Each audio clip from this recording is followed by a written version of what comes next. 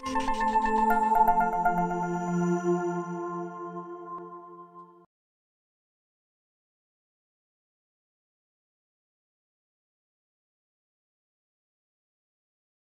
I would say? Well, I would say something like, imagine you had to listen to me give a lecture or an interview, listen to this interview, forgot to turn off your phone. And it's constantly beeping, and there's Facebook messages, and there's tweets, and there's Mattermost messages, whatever.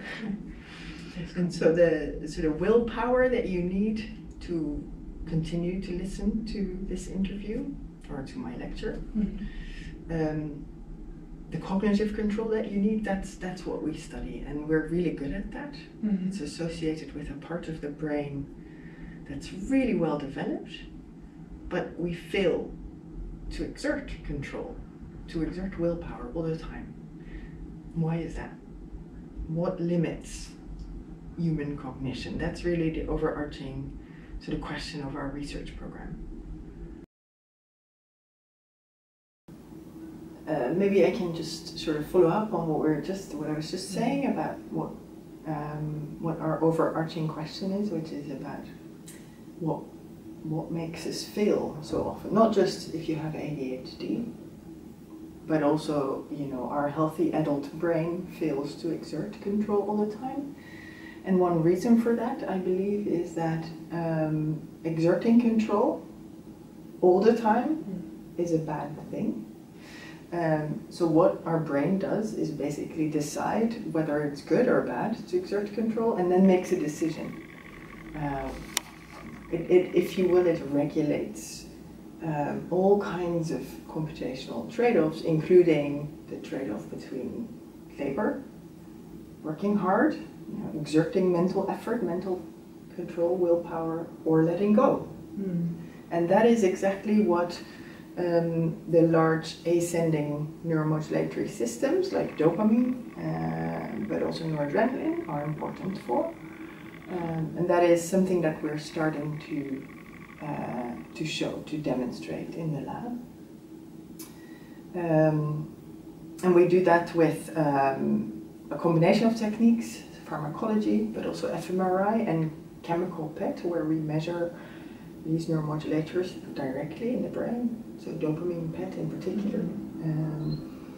And yeah, I guess there's a few things that we've shown that I could say I'd be proud of. So what we do is we look at the effects of drugs that change these neuromodulators, like dopamine and serotonin, so dopaminergic drugs. And what we've found is that these effects are extremely variable. And the whole program so far has been focused on trying to elucidate the factors that determine whether you will benefit or not from these drugs, these so-called cognitive enhancing drugs. And what we find is that the effects of these drugs depend on the baseline state of the system. So if you have low levels of dopamine, you get better. But if you have high levels of dopamine, you get worse. So the effects of these dopaminergic drugs, which are often used as smart pills, brain pills, like Ritalin, for example, for ADHD, but also in academia, actually, in schools. Their effects depend very much on their baseline state, baseline levels of dopamine. That's one thing. The other thing we found is that the effects depend on where in the brain it acts. A lot of people are studying the neurophysiological signature of the cells that produce dopamine or noradrenaline with electrophysiology, for example. But what we find is that the effect of these neuromodulators depends on where in the brain it acts. So in the prefrontal cortex, for example, dopamine has a very different effect from the striatum compared with the striatum. So if we want to understand what a drug that acts on the system does to human cognition, we have to take into account a number of factors.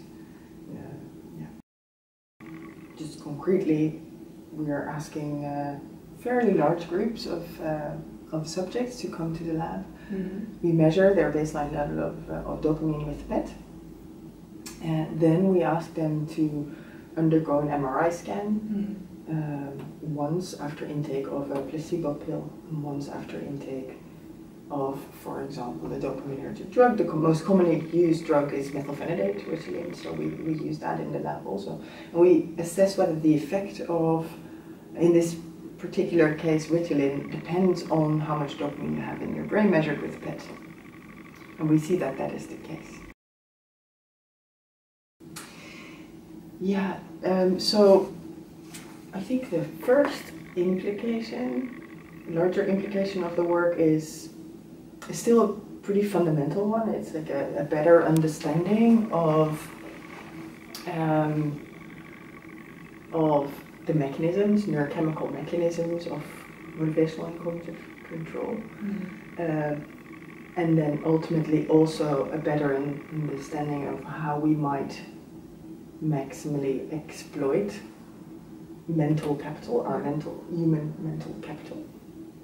And that has possibly, in the longer run, some implications for education. I guess that would be the first domain. How do we promote cognitive control? How do we promote also creativity? You know, where this balance between focus and flexibility is also very important. And I guess the second domain is the clinic.